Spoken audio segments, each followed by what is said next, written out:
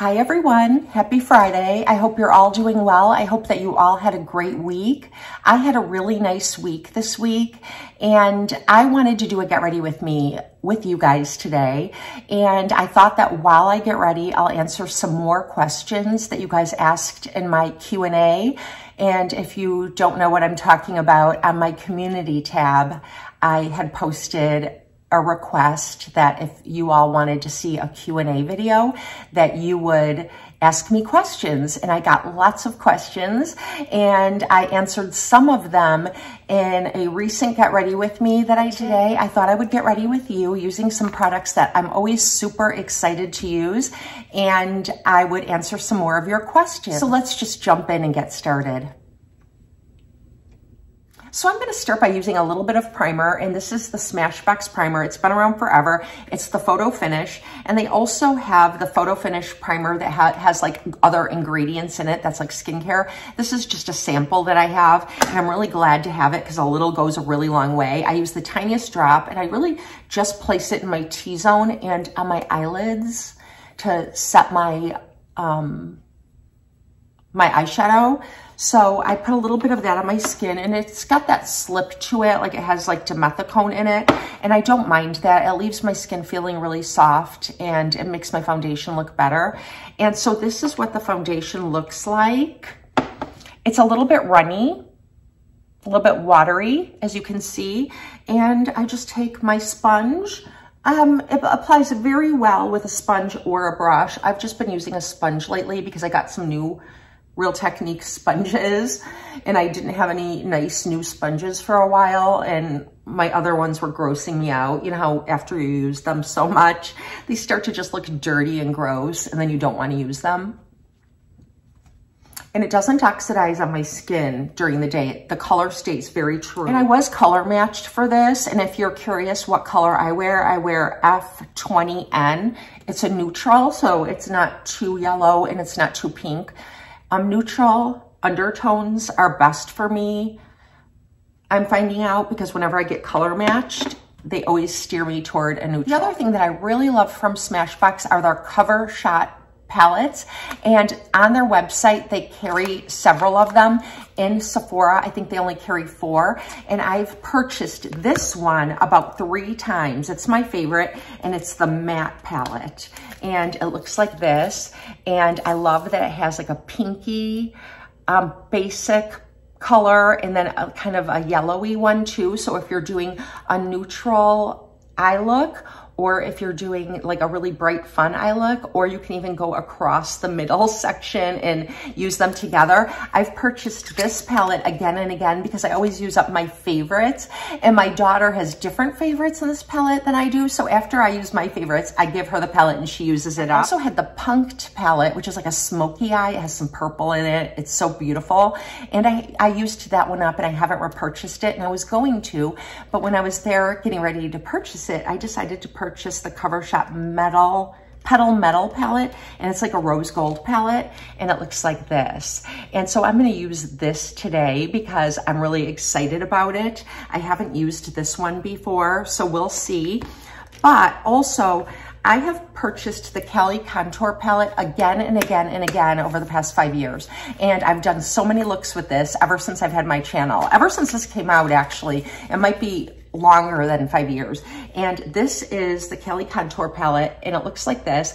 And I use it as an entire face palette. And I think what I'll do is I'll use this first to show you how I do my eyes too using this, because really I'm just going to contour my eyes, so it won't matter that I'm then going to go in with a little bit of eyeshadow. And I also have it in the deep color. So let me show you. If you're very fair like I am, this one is perfect. I love that it has like this peachy shade that can be used as like a blush, or it can be used as an eyeshadow, or whatever you want to use it for. But then it has this kind of taupey gray bronzer, which is so perfect for very, very fair people. It's the way that contour would naturally look on me because I don't tan or bronze very much. I used to use the Kat Von D Shade and Light eyeshadow palette because I had a color like this and it was an eyeshadow, but it was perfect for contouring. And when they discontinued that palette, I was so sad. But then I realized that the Cali Contour palette has that shade. And so I'm so happy about that. And then if you want a darker, like more warmer color bronzer, as you can see, very cool, warmer. So you can definitely get a warmer look if you're very fair like I am. And then you just have like this brightening matte shade, which is really great for on your mobile lid or even just using it very lightly on a big fluffy brush and powdering. It reminds me of Ethereal from Hourglass, their brightening powder. Really pretty. It's like a banana powder shade, but lighter. And then you have a highlighter here, and it doesn't have any strobe. It's just a really pretty highlighter. And then you have this shade here, which can also be used as like a contour. And I like to use this on my eyes as like part of my eye look. So that's the palette I'm gonna use today. I did use the dark palette in Get Ready With Me not too long ago, and I did a whole face look using the deep palette.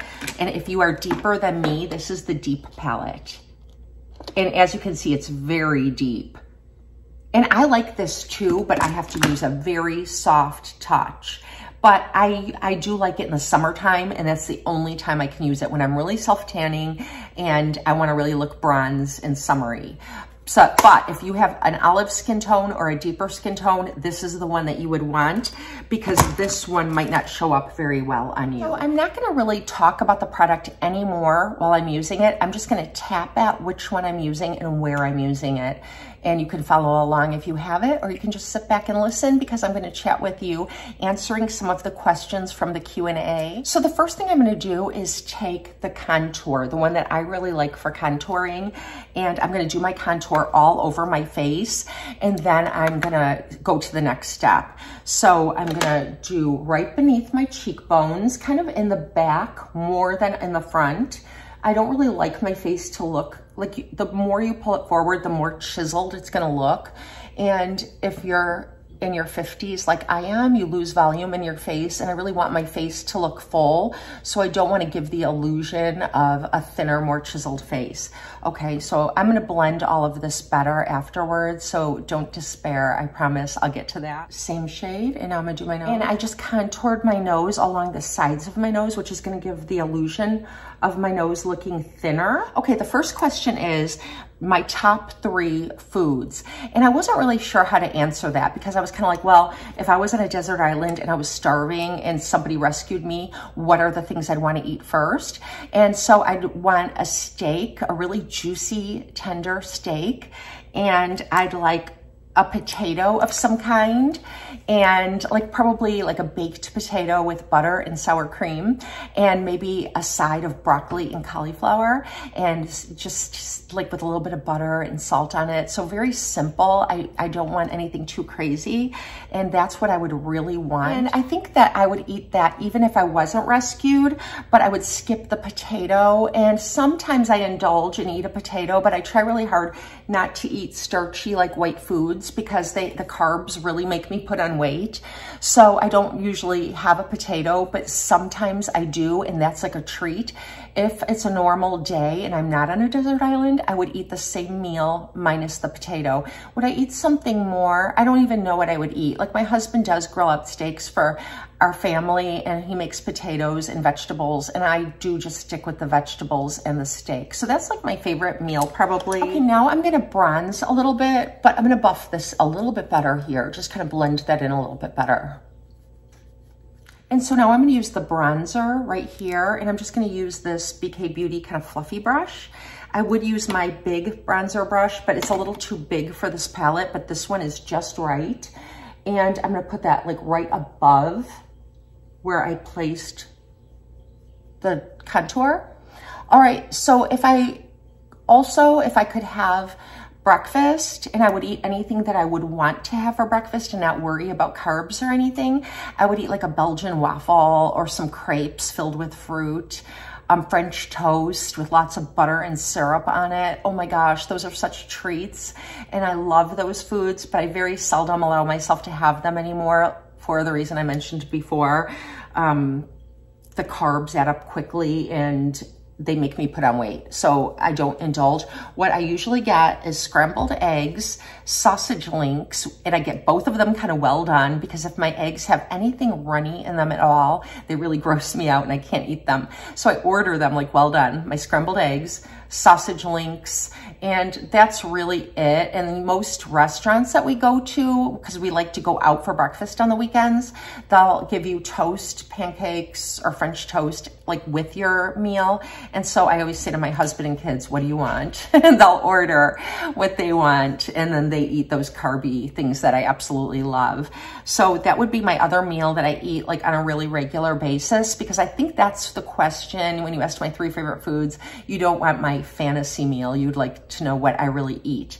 And the other thing that I really like to eat every day at lunchtime is either grain-free cereal. So I go down the healthy food aisle at the grocery store and I get grain-free granola. It's so much better with oats in it, but again, the oats make me gain weight. So I get grain-free, and then I get unsweetened vanilla almond milk, and I will eat that for like lunch, and I'll put a few blueberries on it, and I really like that a lot. Or I'll eat cottage cheese, low-fat cottage cheese with walnuts, chopped walnuts, and blueberries. I really like to have fruit on my cottage cheese, but the only fruit, I sound like a broken record here, that I allow myself to really eat on a regular basis are berries, because they're low glycemic. They don't, if you eat too many of them, they'll raise your blood sugar, but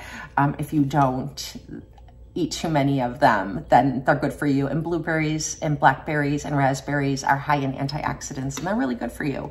So that's what I eat for lunch. Okay, now I'm gonna take a little bit of that bronzer, and I'm just gonna put it up here to make it look like where the sun would hit my face and give me a little bit of a healthy glow. This is such a fun palette in the summertime. The light medium is really good all year round. The darker one is awesome in the summertime. I'll link the video where I used that in Get Ready With Me so you can see how the medium dark one looks on very fair skin. Okay, now I'm gonna pick up this. It's called a matte highlighter in the palette. That's what they call it. That's fine. I guess that's what it is. It's like that highlighting, like the ethereal from Hourglass, but it's like a fraction of the cost because it's in here, and the ethereal powder is expensive on its own. And I just hit like the center of my forehead right here. And as you can see, it's very brightening.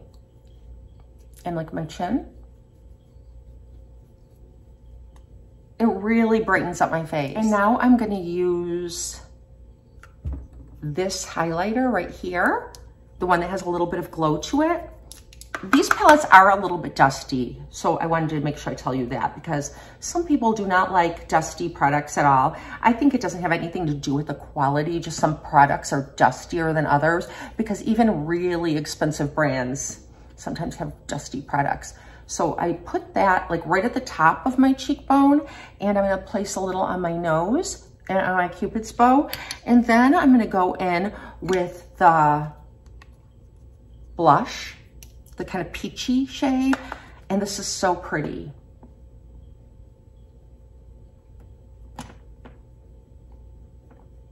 Just the apples of my cheeks, nowhere else.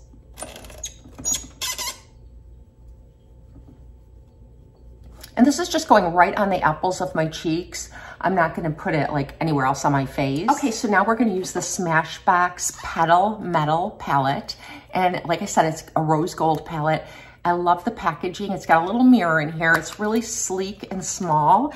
And you could just put a couple of these together, like 2 or 3 of them. The Punked palette is really nice, the matte palette, and then this one. There's some really pretty ones online too, and the Smashbox website. And then just put a rubber band around them, put them in your suitcase or in your makeup bag, and you're good to go. They're very small and sleek. So this does have a mirror, and I'm gonna cover it.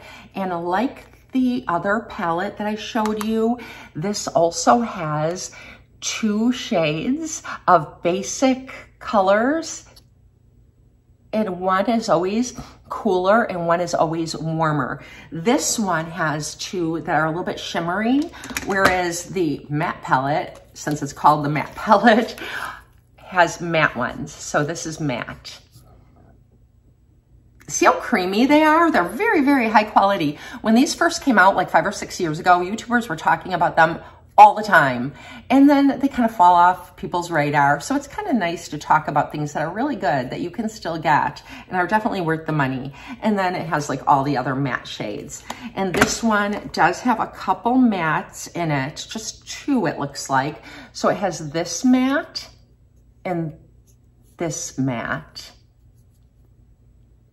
So this is kind of like a pinky taupey matte. And this one is just like a nice chocolatey brown matte. Then you've got sort of like your rose golds right here, which is what I'm really interested in today. So you have this one and this one. Look at that. That's so pretty, that metallic. And then a pinky one. So really pretty rose gold. If you are like me and very fair skinned and blue eyed, rose gold is your color because blue eyes really stand out with rose golds. And then you have your other shimmers over here. And these are like coppery and bronzier. This one's really pretty too. Look at that. Kind of peachy. And then you have this warm shade too. So if you wanted to go really warm, that's what you would use.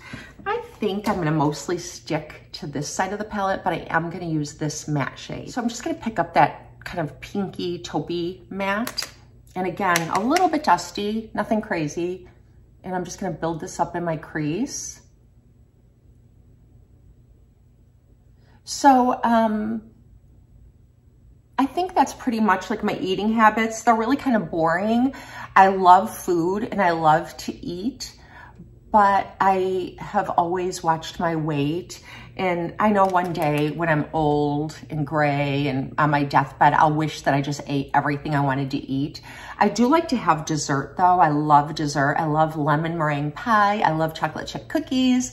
I like so many desserts. I definitely have a sweet tooth. Okay, so the next question is, you wanted to know a little bit about my family growing up. Do I have any siblings and all that? So while I do my eyes, I'll do the same thing, kind of point to what I'm doing, and I'll tell you about that. So I did put that taupey, pinky, peachy shade into the crease. It's a really pretty, creamy matte. So pretty. It looks satiny. Even though it's a matte, it looks satiny. And now I'm going to go in with this shade right here.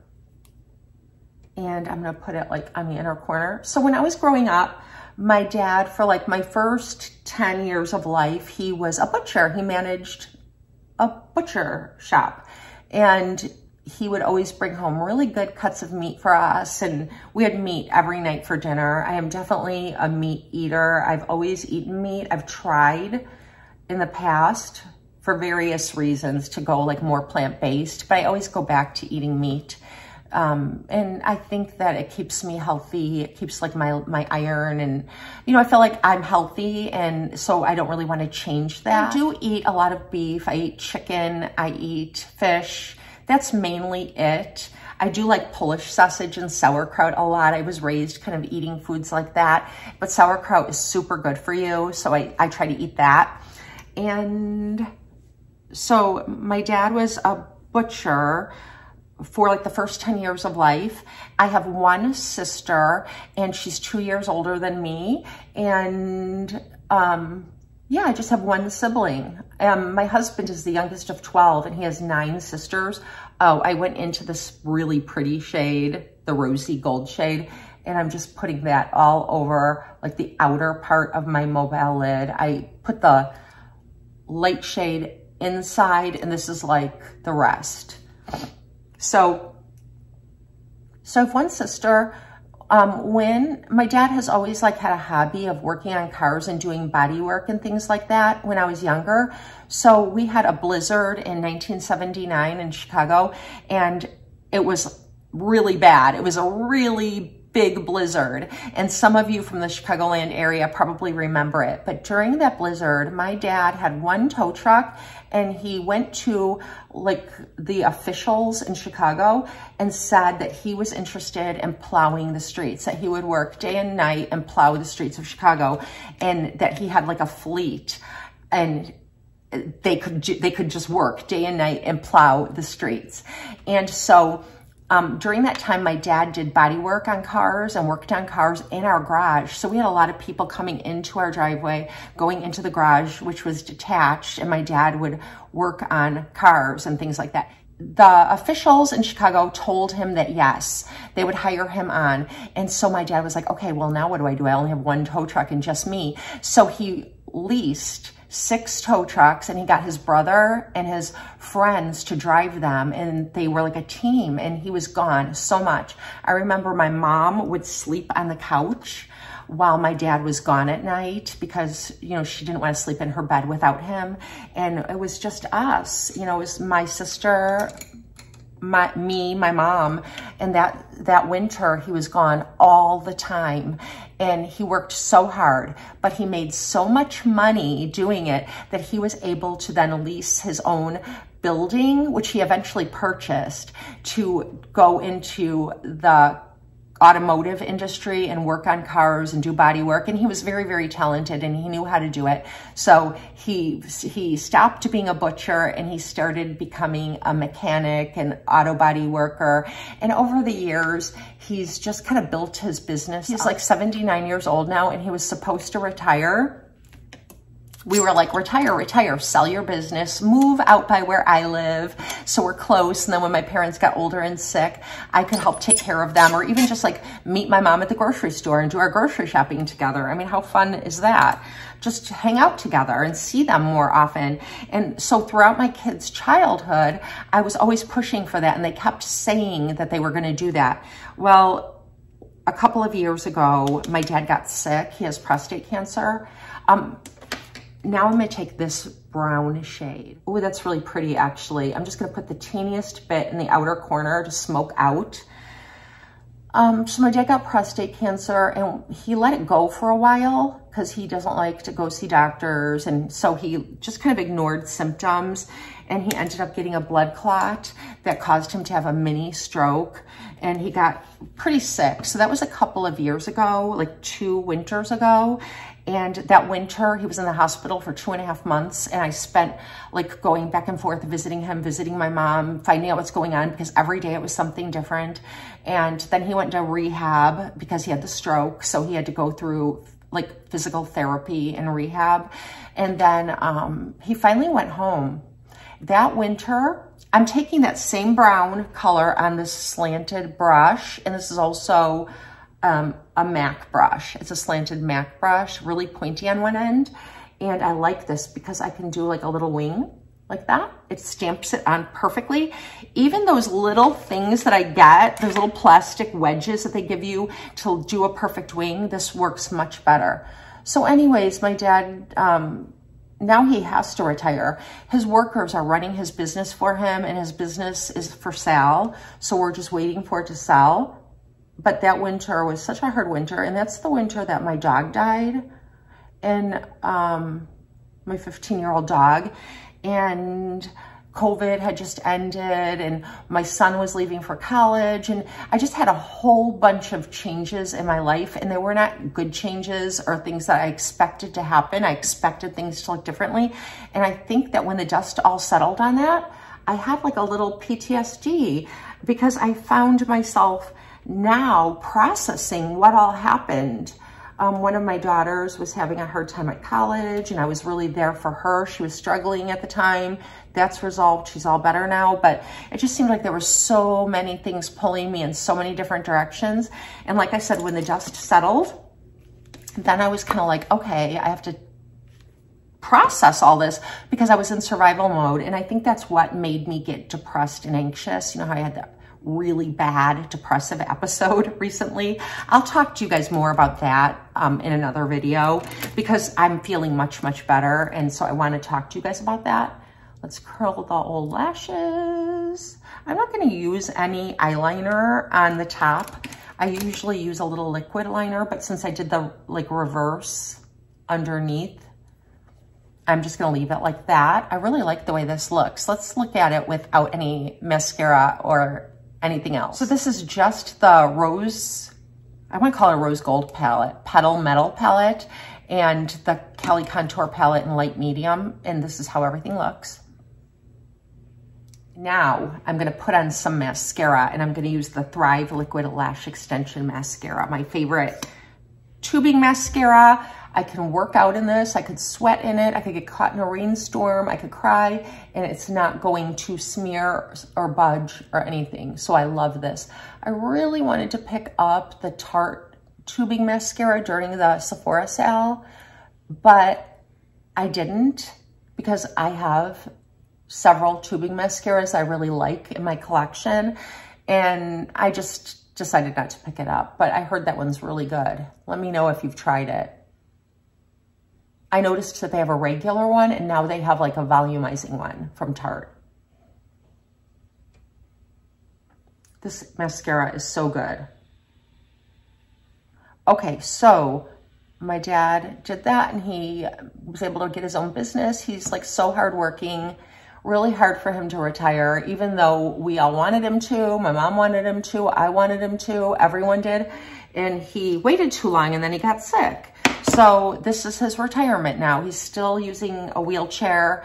We're trying to get him to the point that he could use a walker and then maybe a cane, but it's been a year, so I'm not really sure if that's gonna happen or not. Just hard, you know, it's hard to watch your parents age and get sick. You know, it's like you don't think about that when you're raising your kids. They're getting older and older all the time, but you kind of forget that your parents are too. And so are you. You know, we're all getting older and changing, but it's not something you really think about. What a difference a little eyeliner mascara makes, right?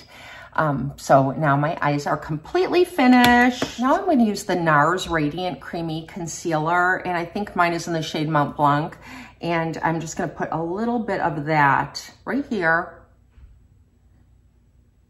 And I'm going to take my Angie Hot and Flashy concealer brush. I love this concealer brush. It's like just perfect. The size of it and the angle and the density of the bristles. I was just telling one of my subscriber friends that I really like this concealer brush a lot. Like if you're gonna buy one brush from BK Beauty, get the Angie Hot and Flashy concealer brush. I mean, the brushes are all pretty good, but the Angie Hot and Flashy concealer brush is my favorite concealer brush. Okay, my son came in here to talk to me, and I stopped filming while he was talking to me, and I thought I restarted it, and I didn't. And so I put on my lipstick, and I'll show you what I did. The only thing that I did is I put on this lipstick from BK Beauty, and it's called Self Love, and it's just such a pretty pink. It's the only thing I have. I don't even have lip liner on. And this is what it looks like. Just a really nice pink. It's very creamy, cushiony, and soft on my lips. And then I took some Jaclyn lip oil, and this is in Rose Drip. And I just took the applicator and touched the center of my bottom lip and went like that. So I have very little of this on over this. So that's what I've got on. And this is the finished look. Let me bring you in close.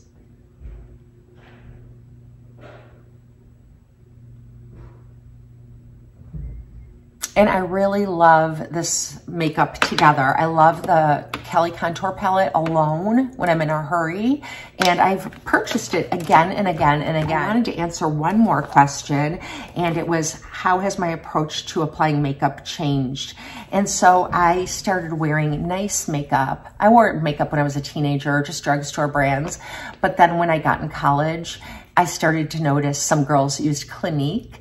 And so I would save my money and purchase Clinique makeup. And I really did that all the way through like my mid-20s. And then I had more money because I was working then. I made my own money, and I started using Lancome.